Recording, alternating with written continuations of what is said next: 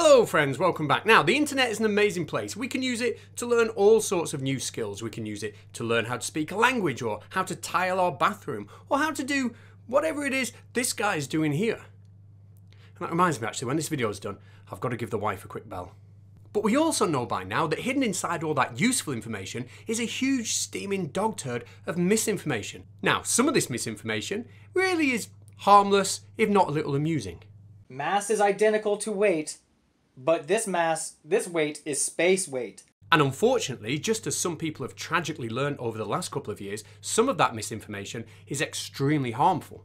But fortunately for us, it's quite often easy to spot misinformation on the internet, as those people peddling it usually have maybe a flat earth logo on their YouTube channel, or maybe they mirror videos from David Icke, or maybe they're from Burnley. Now, I truly believe that misinformation must be stomped on as soon as we find it to prevent gullible people from listening to that information and regurgitating nonsense like this. Could clouds be made of salt? But what happens when that scientific misinformation is harder to spot? What happens when scientific misinformation comes, for example, out of one of the world's most prestigious universities? And what if that scientific misinformation lay in the field of cutting-edge cancer research? And what if this problem didn't seem to be a one-off, but a problem that's been happening over years, affecting literally dozens of peer-reviewed scientific published papers? Now that would be much harder to spot and far less funny than this. If you were travelling from Scotland down to London on a ball, it would be downhill all the way. You wouldn't need to put any petrol in your car. You just use your brakes. So ladies and gentlemen, strap in, strap on, hold on tight as I walk you through the most recent scandal that is unveiling right now over at Harvard University involving potential data fraud in their cancer research. Now, our story actually starts here with a paper that was published in May of 2022. It's got a really catchy title: Target Receptor Identification and Subsequent Treatment of Resected Brain Tumours with Encapsulated and Engineered Allogenic Stem Cells. It just rolls off the tongue, doesn't it? And if you were to Google that paper yourself, you'll see here an editor's note which was left on the 2nd of February this year, alerting readers that there are concerns about the reliability of the data in this paper. Now, that is a real shame, because when we look at the abstract of this paper, it sounds so promising. It's a paper that is researching how to treat glioblastoma, which is a type of brain cancer, and the survival rates for GBM are actually quite low. They talk about some sort of off-the-shelf treatment. It's a hydrogel that contains stem cells which target DR receptors on the cancer cells that will cause the cancer cells basically to die. Now, in this paper, they say they've had great success in treating tumours taken from mice. And when they compare the receptors on the GBM cells taken from mice, they are very, very similar to those in humans, and therefore some kind of clinical trial involving humans could be just around the corner. Now, I know what you're thinking. You're thinking that this scientific paper written by people from Harvard Medical School is going to offer a lot of people a lot of hope. And the only thing that might put a slight dampener on it, to say the least, is if when we get to the results section of the paper here, we find out that some of these images, which are meant to be results from this study, actually turn out to be images that have just been copied and pasted from other papers and even an online shop. But that won't happen, will it? Anyway, let's jump straight to the results section and see if we can't figure out what's been going on, shall we? When we scroll down the results section, we are greeted to this lovely set of images here. And we are going to be focusing on this group of images, which is figure 1e, and this group of images here, which is figure 1f. And if we flip back to the paper, we can see exactly what these images are. They are both taken from tumour blocks, GBM tumour blocks. In other words, for figure 1e, somebody has taken a human patient, they've taken a glioblastoma tumour, it has been sliced and diced so we can look at it under the microscope, and for figure 1f, they've also done that for mice that have glioblastoma tumours. And the idea, remember, is that we're comparing the nature of and the location and the distribution of these receptors over those cells, and we're looking for some kind of correlation which might lead us to believe that this wonder treatment will not just be wonder treatment for mice, but will also be a wonder treatment for humans as well. So it's very, very important that these images obviously are correct. Anyway, on a completely unrelated note, let's look at this paper from 2010. This paper is an excellent paper and it also has some lovely images. And as I scroll down these images, I'm going to stumble across, this lovely selection of tissue block images here. And if I look at the one in the middle on the bottom, it does seem to be a little bit familiar. In fact, I think it looks like the one from our 2022 paper that's second from the left on the first row. Now, there's only one way really to find out, and that is to maybe snap both of those images and maybe put them side by side. Now, I know these appear a little bit blurry, however, do bear with me. If we were to mark out some of the significant features on each of those images, it does appear that they do have a remarkable number of significant features in common, and I'm struggling to find any differences at all. And if I was maybe to delete each of these images, and see what happens if I do this, try not to be too blown away by my PowerPoint skills, then I think you'll agree that those results are kind of interesting. Given the fact that figure 1E is from a paper from 2022, how can they be including results from a paper that was written 10 years earlier without crediting or acknowledging said paper in the references or the acknowledgement section, which this paper in 2022 doesn't? Now, let me just put my cards on the table here. It might be that it's perfectly okay for this 2022 paper to use this historic tissue block because maybe it's just a good quality tissue block and it's nice and easy for them to get the data they want from it. Maybe that's perfectly fine.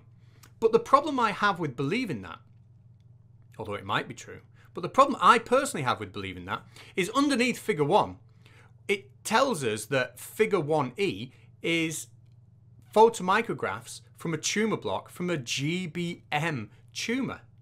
However, when we look at the paper in which this image was used 12 years ago, or 14 years ago now, and we look at the title, this is about a completely different type of cancer. And in fact, you can look up this paper and you can do a keyword search for glioblastoma or GBM and you won't find it anywhere in the paper. So I find that extremely curious. But it doesn't stop there. You see, if we scroll down a little bit further, we're going to find another lovely bunch of images. Let's stop here, for example. And those of you with a photographic memory might recognize this image that I'm hovering over here. And you might recognize it as being this image here, the third one down from the middle in figure 1E. Now, surely this couldn't have happened twice. Well, let's take that image and have a look, shall we? These are the two images we are talking about. And again, this one on the left comes from a paper that doesn't mention glioblastoma or GBM whatsoever. And these ones on the right, as we can see clearly labelled, are tumour blocks that are derived from GBM cell lines. Quite the curiosity. And when we look at both of these images, again, we can mark out a whole host of similarities. And the relative locations of these similarities, again, make for a very, very interesting read. I'm sure you'll agree. Now, of course, this may be a genuine mix-up. There may be a scientific reason that's too high level at the minute for me to understand as to why we can take tissue blocks and label them as GBM tissue blocks, when in fact it appears, at least on the surface, that they are not GBM tissue blocks. There may be a reason we can put them in a paper without acknowledging that we've taken them from another paper. There may be reasons far above my level of understanding. As for this next example, I'm sure there's a perfectly good reason, but I'm going to need you perhaps to suggest that in the comments because I'm not too sure myself what that might be. If we have a look at figure 1F, now remember figure 1F, these are the GBM tumour blocks taken from mice. And I've put a little ring or square around this image here. And what we will find is if we take a really strong look at that image, we can also find that somewhere else on the internet. And we can find it in this online shop here for people who essentially sell antigens, and quite at a reasonable price as well, I would assume. And if we were to take a clip of both images side by side, we can see again that they do appear to be the same image. So I am a little bit lost, but somebody who might be able to help us out is my new hero. So meet Elisabeth Bik, who's fast becoming a bit of a hero of mine. You can follow her on Twitter here at Microbiome Digest, and you can follow her on her blog here, the Science Integrity Digest. Now, not so long ago, Elisabeth Bik was given an anonymous tip-off about some shoddy workmanship that was going on in the research over at Harvard Medical School. So she put her investigative skills to the test and used an online image searching software to locate the anomalies that we've looked at in this video. But not only did she locate those 3 images we've just looked at, she found far more than that, and it's all well worth looking up in her blog here. Now, as for which of the authors is responsible for these anomalies, should we say, it's impossible for me to know that. There's nearly 30 authors on this paper, and I've no idea which author contributed to which part of the paper, and I'm not going to point fingers, but what I can say is, based on the back of Elisabeth Bik's work, the Harvard Crimson did post this article here, and this article does name Khalid Shah. Now, Khalid Shah is one of the authors of this paper, and he seems to be an extremely well-respected individual. He's a professor at Harvard Medical School, and he's the principal faculty at Harvard Stem Cell Institute in Boston. He's got a very, very long and prestigious academic record. However, Bik does allege that there are 44 instances of data falsification in papers in which Shah's name are attached, spanning over 22 years.